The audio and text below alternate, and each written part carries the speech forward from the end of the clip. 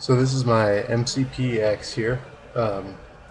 We've had a few pretty bad spills, so what I'm going to do today is tear it down in preparation of the complete Raycon Heli and Micro Heli upgrade and an HPO5 brushless motor. So obviously the most logical place to start would be with the blades. We're just going to undo these two screws.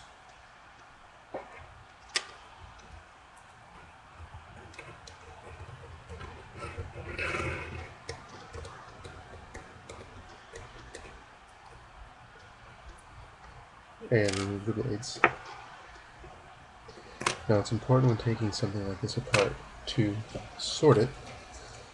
So what I'm going to do here is use Ziploc bags and sort things respectively to their purpose on the helicopter. So in this first bag here, I'm going to put everything that connects the main rotors, the rotor head, the shaft, and of course the gear. So sensibly enough, we'll start with that. Now I'm going to remove these connecting rods. They're difficult to get off, funny enough, because they seem to come off very easily in even the smallest crash. Those just pop off.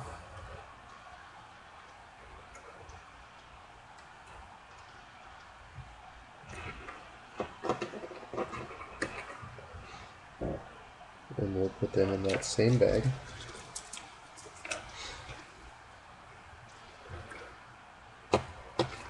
Now for the blade grips.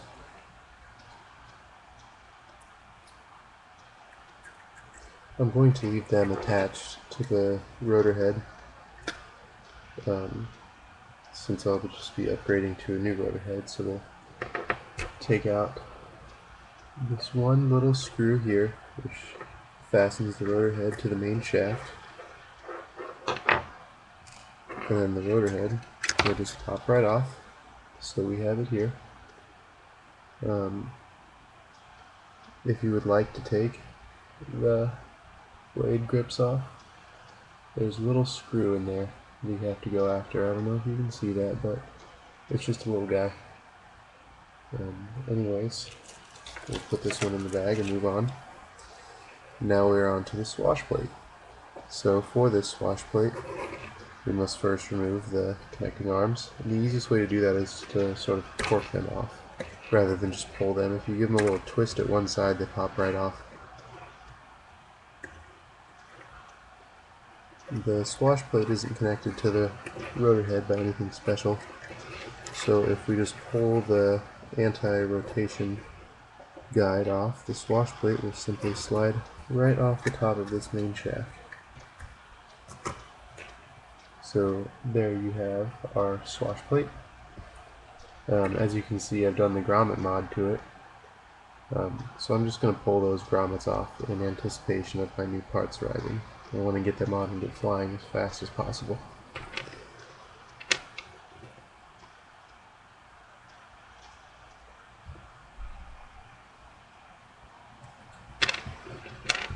So now I'm going to put these grommets,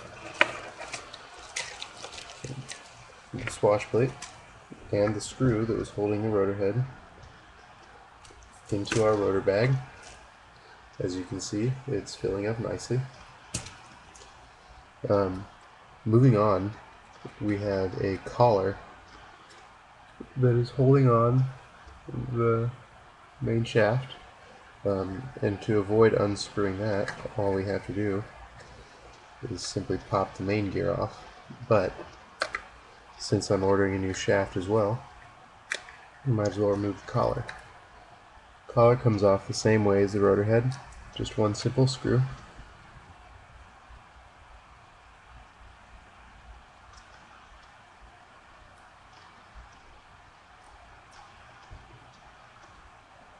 Sometimes you have to be careful when removing the screws because there's a lot of magnetic parts with all the servos and the little motors, and they like to stick to them. So then what we do now is slide this collar off and then slide the main shaft out, and there you have it. Now it looks like I pulled out a little bearing as well. I ordered a new frame, so I'm not sure if I'm going to need that bearing or not.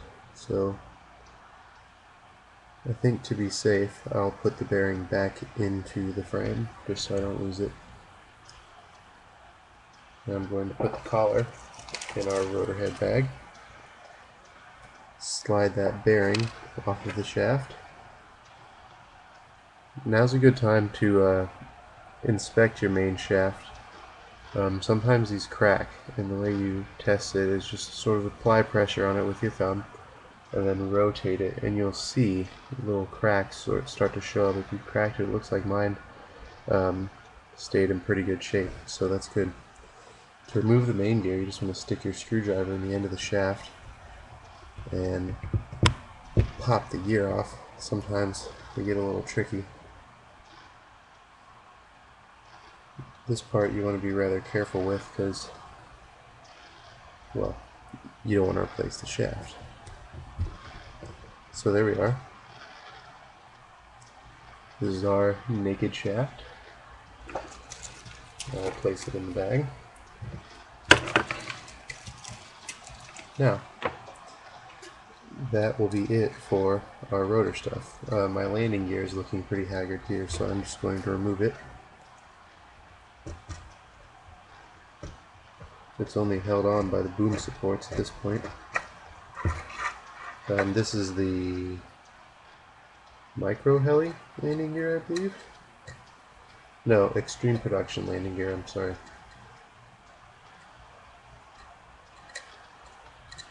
So for those of you that don't have it, simply ignore the process. I'm going to start a new bag here. This will be for frame components.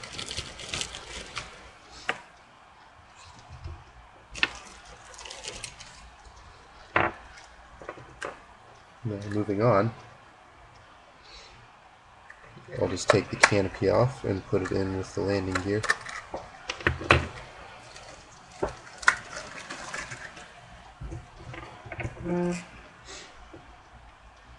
So now we have the bare frame, well not bare frame, but frame with servos and electronics, and tail rotor and tail.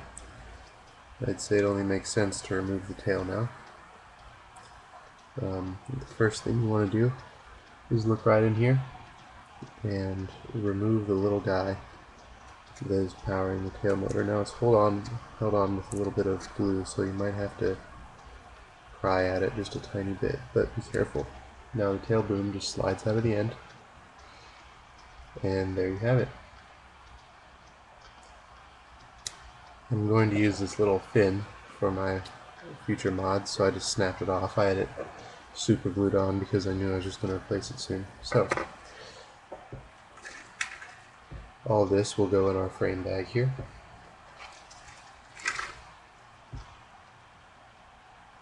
One thing to sort of keep track of when you're doing this disassembly is your little bar linkages. They like to fall off.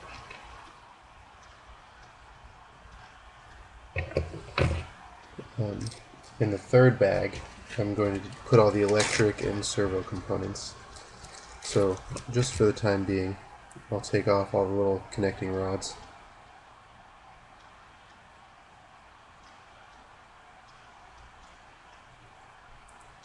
The actual collective connecting rod, you cannot remove it until you remove the servo from the frame.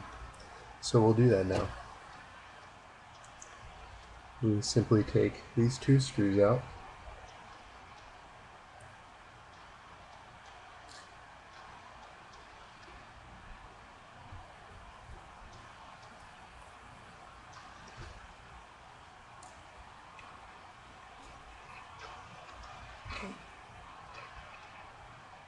And unplug the servo here. This is a good use for a flathead screwdriver. Just give it a little pry, but be careful.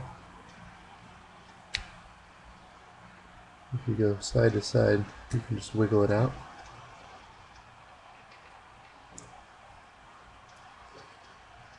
Then you can slide that guy out there.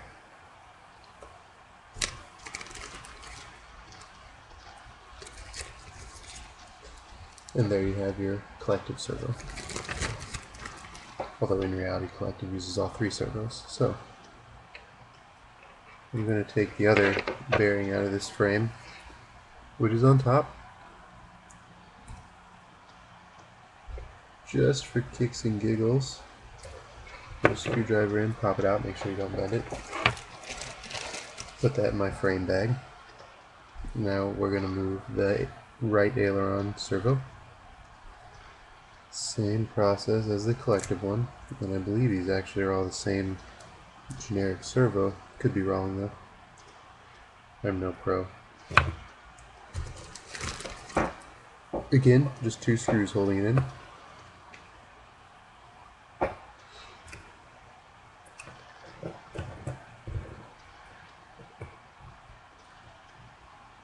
Having a magnetic screwdriver in this process is an absolute godsend. Now it looks like this servo wire is being blocked by the wire for the left aileron servo, so we'll go ahead and remove that.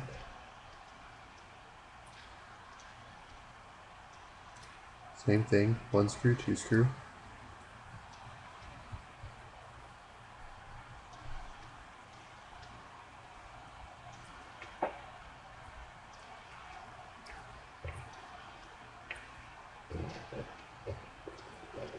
These ones are sticking to the motor. So now that I have that servo, I'm going to come in with my flathead again, and I will remove the plugs from the 3-in-1.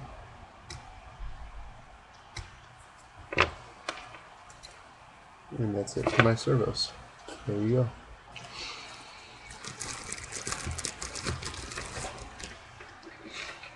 Now, the time has come to remove the 3-in-1 board. First, what we must do is remove the power for the main motor. Simple 1-plug operation. And now there's 2 screws holding the 3-in-1 on there right in the middle. This part is very important. You don't actually touch any of the circuitry with your screwdriver. Now these screws are fairly unique because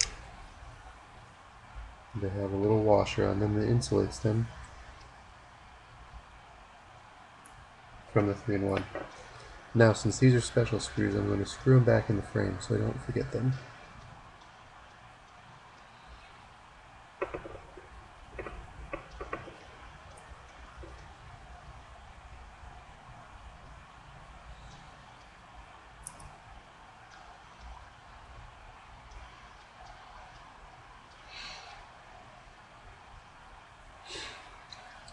Alright, now we must remove the main motor.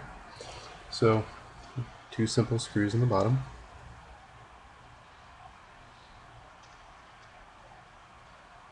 We will unthread those. These are unique to the helicopter, so you can't go mix and match them like the servo screws in it.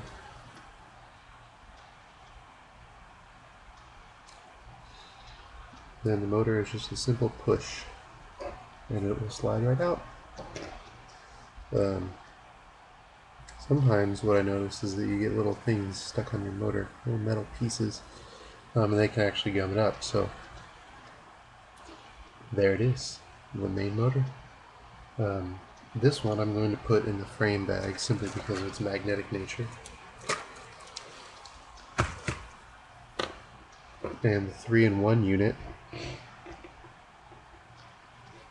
I'm going to store this by wrapping the cord around it once, and then wrapping a rubber band, double wrapping a rubber band around it. And this will do a well enough job from insulating it from the other parts. So that'll be real nice.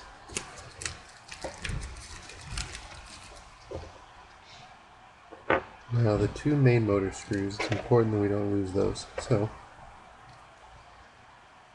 I'm just going to screw them back into the frame.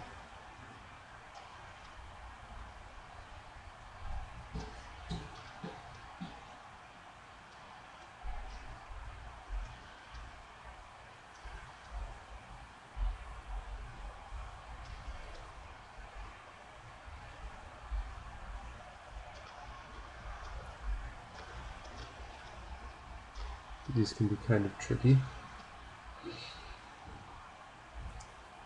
There we are. This is our stock frame. The main reason I replaced this is because I busted the two bottom pieces out. And now I'll put this in the frame bag with everything else. And that is it. As you can see, we have completely disassembled this mCPX. We have one bag with all our frame components, one bag with all the rotor components, the third bag with all the electrical components. So they're all nicely sorted. And when my brushless motor comes in the mail this week, it'll be very simple to set it all up.